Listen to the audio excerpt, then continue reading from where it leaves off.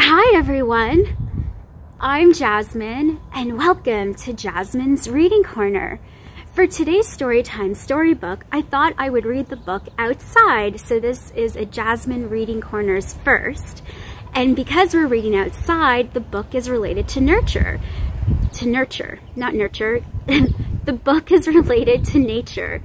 So the book we'll be reading is from McDonald's Happy Meal Readers, Looking Closely Through the Forest by Frank Serafini. But before we get started, please subscribe to my channel by hitting the subscribe button. I'd really appreciate it. So now, let's begin. Can you all see that? I hope you can. Look very closely. What do you see? Lizard tongues? Flickering flames? What could it be? What could that be? We shall soon find out. It's a sugar maple leaf. Every autumn you can find orange, red, and yellow leaves scattered like a blanket across the forest floor. Most sugar maple leaves have 5 points. These bright red leaves can grow as large as an adult's hand. They fall from trees that can grow over 25 meters tall. Sugar maples get their name from their sweet sap. People drill a hole in the tree trunk to collect the sap. Then they boil it to make maple syrup. I'm from Canada and we're known for our maple syrup. Do any of you ever have it on your pancakes? Or you can mix it into some of your dishes to create a savory and sweet taste instead of using sugar or honey. So there's a tip for you. Although I'm not a big cook, that is something I know from living here in Canada.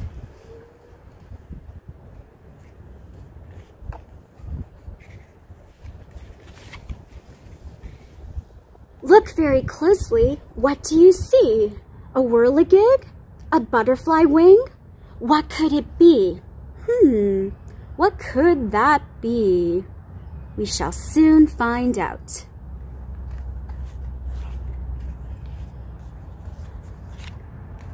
It's a seagull lily. When you walk through the forest, look closely for flowers that bloom in the spring and summer. Some wildflowers grow in the shades of the forest. Others need more sunlight to bloom. The seagull lily blooms from May to July. The cup-shaped flower grows in sunny patches in grasslands and pine forests. Its colorful insides look like the patterns of a kaleidoscope. So pretty. I love the pattern here. I wish I had that as wallpaper.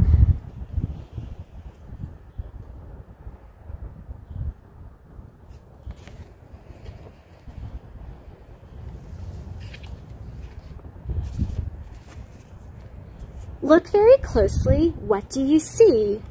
Flakes of oatmeal? A moldy orange? What could it be? Yep, it sort of does look like a moldy orange.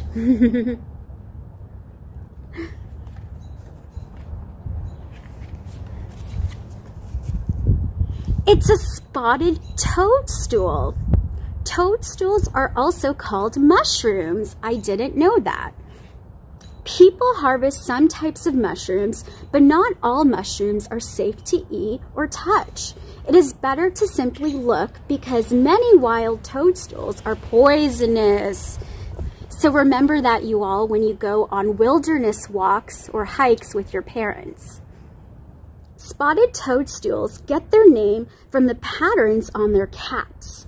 The small white spots are called warts.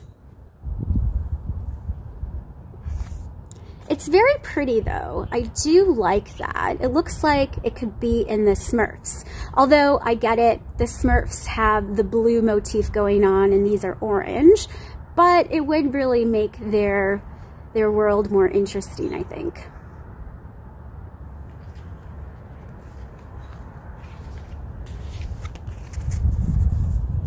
Look very closely. What do you see? A cave in the snow? A polar bear's nose? What could it be? What could that be? What could that be? It looks like the eye of a crazy monster, I think. You're looking into the dark abyss of a crazy monster. Ah! Let's find out. Oh wait, it can't be that because this book is about nature, not about crazy monsters in, say, a comic book, perhaps.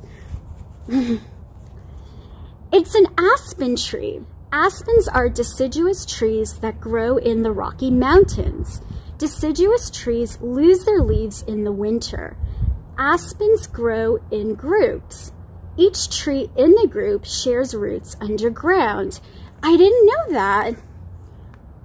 Aspen bark is smooth and hard to peel. The dark, eye-shaped marks on aspen bark are called beards. Didn't know that either.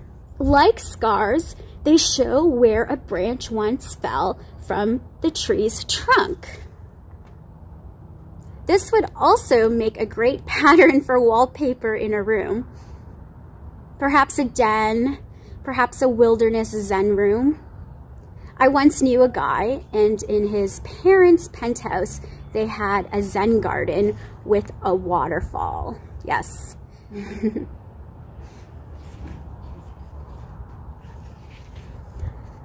Oops, I should be showing this to you all. Look very closely. What do you see? Gummy candy? A bicycle tire? What could it be? What could that be? What could that be? I feel like those look like the tentacles of a squid or octopus, but I don't think tentacles are usually orange. So what could it be? Oh wait, this book is about the forest, not about creatures or animals or sea animals. So again, I'm off there. So let's find out.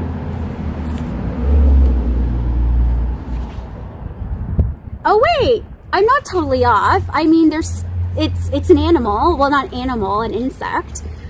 It's a yellow spotted millipede. Millipede means 1,000 feet, but yellow spotted millipedes have only 62. That still seems like quite a bit. They move their feet in pairs. Their legs ripple like waves when they walk. The yellow spotted millipede uses its antennae to feel its way along the forest floor. When it gets scared, it curls into a ball. Its hard shell protects it from predators. The yellow spotted millipede can also frighten enemies with a poisonous smell. Wow, a poisonous smell? I've never heard of that before. I've only heard about poisonous venom. This is very cool. Poisonous smell. The smell can kill a beetle, but it will not hurt humans.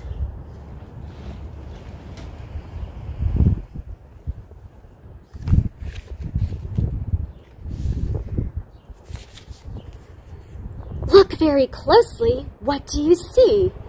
A tree stump? A moth wing? What could it be?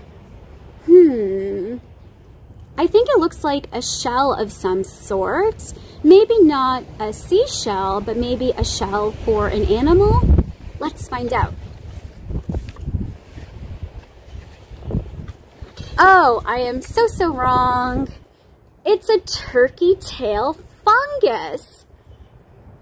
Fungi grow in all types of forests around the world. They are related to mushrooms and toadstools. Fungi feed on dead plants. They recycle nutrients into the soil for other plants and trees to use. Turkey tail fungi grow like shelves on tree stumps and fallen logs. They have tough, leathery tops and soft, white bellies. They are called turkey tail fungi because the stripes on top look like a turkey's tail feathers. How interesting. What a beautiful and crazy and wacky pattern that is. I'm really digging it.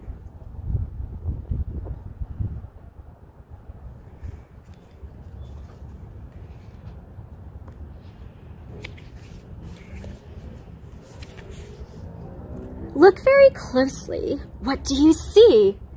What do we see? What do we see? A woolly scarf? An insect leg? What could it be? What could that be? What do you all think that could be? I think it kind of looks like tempura. No, why did I just say that? Because I really want sushi and tempura, maybe? I'm very, very hungry. Let's find out. Because it kind of looks like asparagus tempura or broccoli tempura. I'm so wrong. It's frost on a leaf. Okay, the loud car is gone. Now I'll start again. Although there is an airplane going above me. I can hear the jet plane going by. I'm sure you all can hear it too. But I will start reading. Early in the morning, when the weather is damp and cold, look closely at the forest floor. You might see ice crystals called frost gathered along the tiny hairs of a leaf. Frost forms on chilly mornings when moisture in the air cools very quickly. If the air is cold enough, the moisture will freeze onto grass, leaves, and twigs. Ice crystals build on top of each other to make patterns like snowflakes. When the sun warms the air, frost melts away. I'm also very familiar with frost on leaves from living in Canada. See that all the time.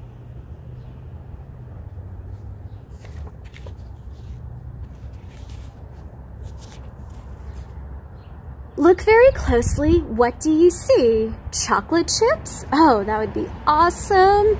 A pineapple? Yeah, that could be the side of a pineapple. Maybe SpongeBob SquarePants' house. What a good joke. I am so funny. What could it be? Let's find out. It's a pine cone. So I was totally off. Pine cones come in all shapes and sizes. Some of the biggest evergreen trees, like the mighty sequoia, can have the smallest pine cones. Closed pine cones hang from tree branches. They look like they are covered in hard fish scales. The scales protect a tree's seeds until they are ready to grow. Open pine cones have already let their seeds go. I didn't know that. I really didn't know that. Each seed has a wing that helps it float to the ground. I also didn't know that.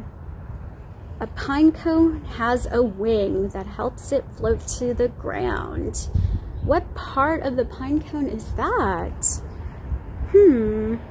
I will have to check closely the next time I'm around pine cones. I think you all will have to check too if you remember this, because I do not know what part of a pine cone is a wing. Interesting.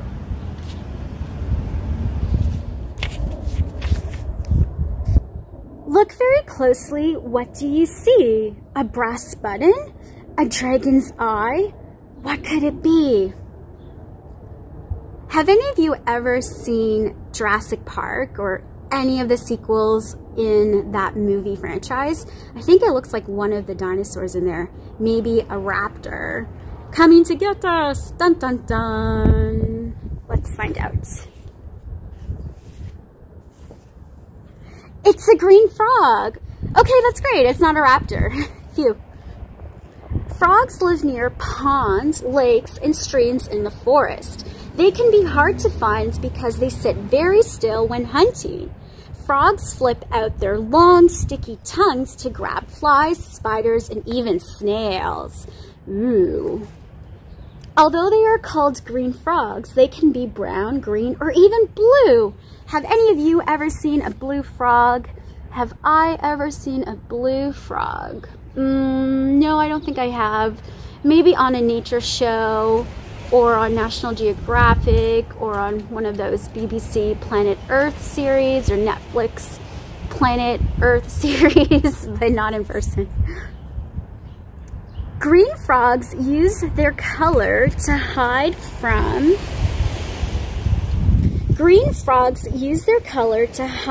birds, snakes, and raccoons.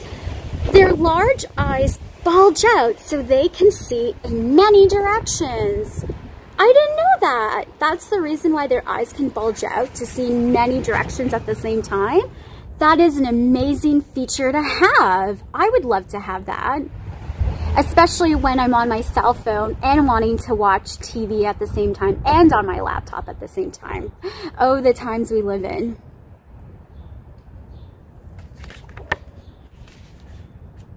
Oh, and that's the end. Thank you for joining me for story time at Jasmine's Reading Corner.